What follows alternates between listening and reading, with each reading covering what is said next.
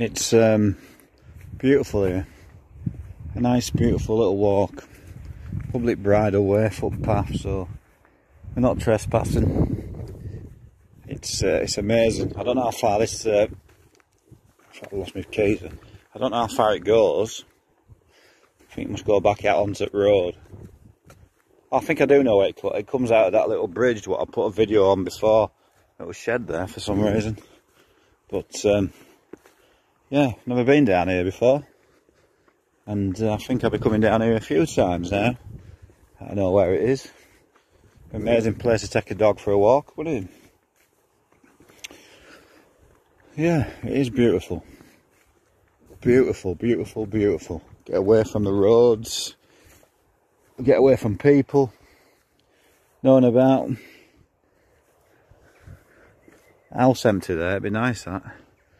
The biggest house would be probably expensive to buy. Cattle in the field. Watch out for the cattle in the field.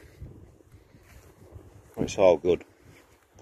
Saves being cooped up inside the static, you know, going stir crazy.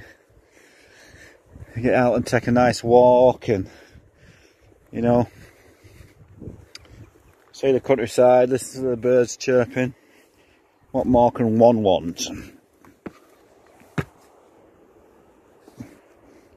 I think that I spent most of my life driving, well, a good 15 years of driving.